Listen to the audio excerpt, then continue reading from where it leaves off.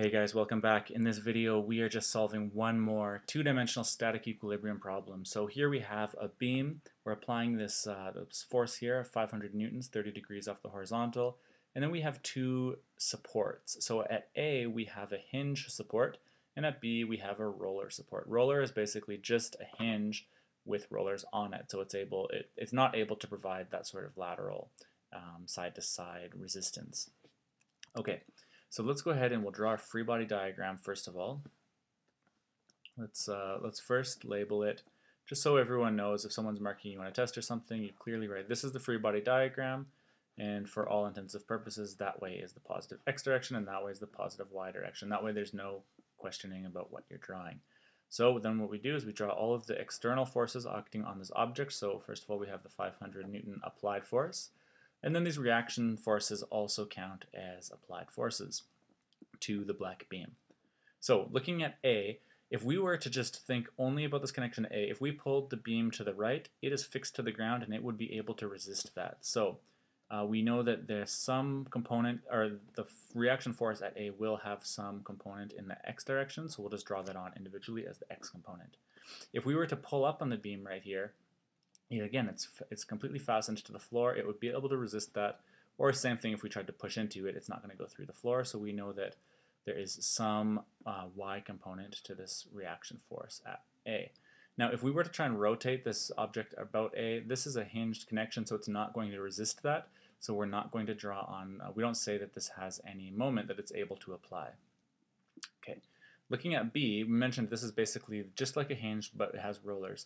So if we were to try and just look at B here, and if we were to push the beam this way, if it was only connected at B, it would slide, right? It would slide on these wheels, so it's not able to resist any forces in x direction, so it doesn't actually provide a reaction force with an x component.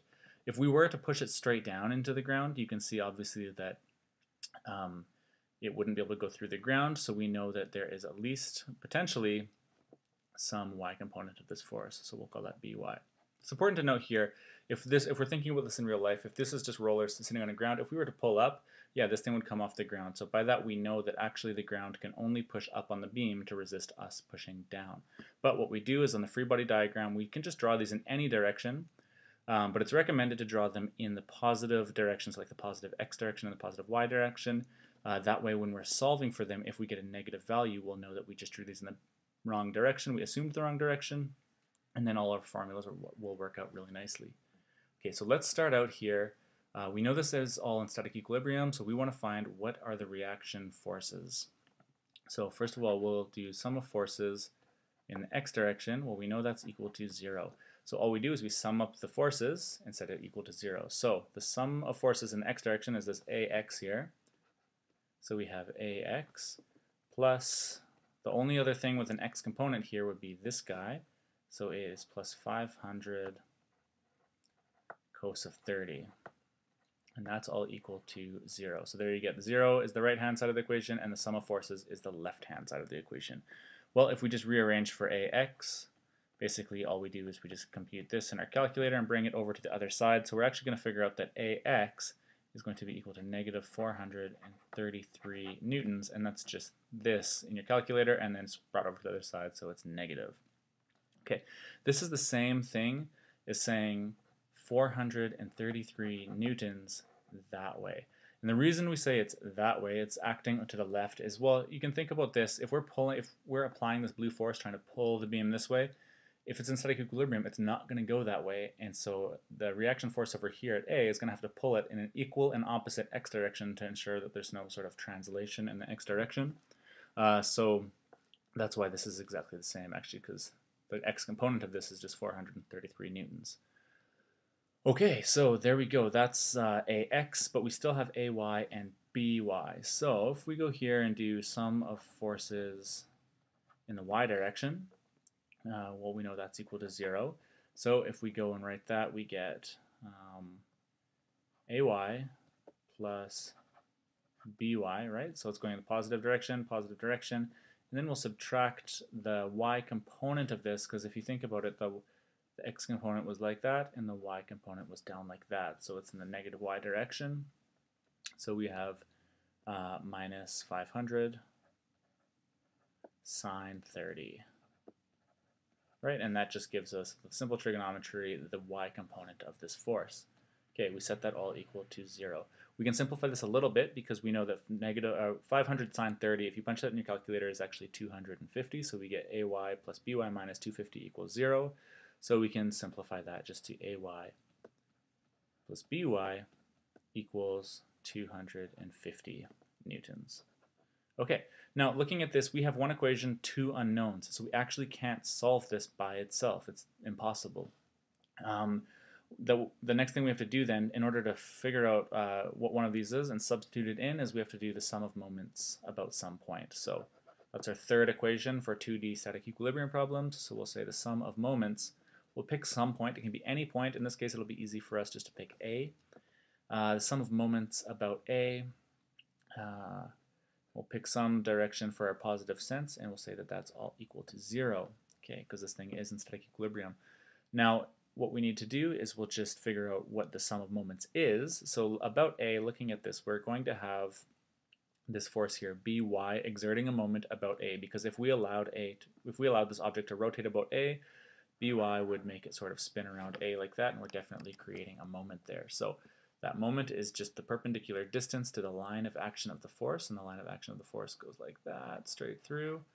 So we have, we'll have 2 meters times the magnitude of the force, so we'll have times By. And then for the other moment here, and this is a positive moment, right, because it's tending to want to create it to rotate in this counterclockwise direction, and that's what we've defined here as a positive sense. Looking at the y component of the applied blue force, it's actually going in the negative y direction. And if we were to allow that to spin the object around, or rotate the object around point A, you see it would create the object to have this clockwise rotation, which is the opposite direction of what we've defined as positive. So this is going to create a negative moment. Okay, so then we'll just have times 4 meters, that's the perpendicular distance to the line of action of the force, which is like that. And then the magnitude of the force, well, the magnitude of the force, we actually already calculated it over here. It was 250 newtons. So let's drop that in there. 250 newtons. That was, the magnitude of the force is 500 sine 30. Okay, and that is all equal to 0. So we can simplify this a little bit. We have By, it's the only unknown in this equation. So we'll bring this over 4 times 250, and we'll change the sign, so that's 1,000 Newton meters, and then we'll divide it all by 2 over 2 meters. Okay, so then we get By is equal to, well, 1,000 divided by 2, that's 500 newtons. And notice that it's positive, so that means that we've drawn this, we've assumed the drawing here is in the correct direction. What we've assumed here is the correct direction, which makes total sense because this is pulling down. And if you can imagine this in real life, if you pulled down on something that was hinged here, this is going to be pushing up on it, resisting you from pulling it down through the floor. And that upward force that's acting on it is basically this, By. Okay, so now what we need to do is we know By, so we can substitute it in here. So we get Ay is equal to 250 newtons minus By, which was 500 newtons. And so then we'll figure out that Ay is just negative 250 newtons. And that is the same thing as saying 250 newtons in the downward direction, whereas again, same thing, this was saying 500 newtons in the upward direction, as we just talked about. So again, last thing to check is, you can imagine this, if this is like a diving board or something, something you're familiar with, if we're pushing down some amount here on the end, it's going to push up against us here, but then we're going to have to balance out whatever the difference is, otherwise this object is going to totally want to translate in the y direction. And it turns out that if we have, where were we? If we had 250 newtons pushing down here, 500 newtons pushing up here, then we're going to have 250 newtons pressing down here to make sure that this object stays still and is in static equilibrium.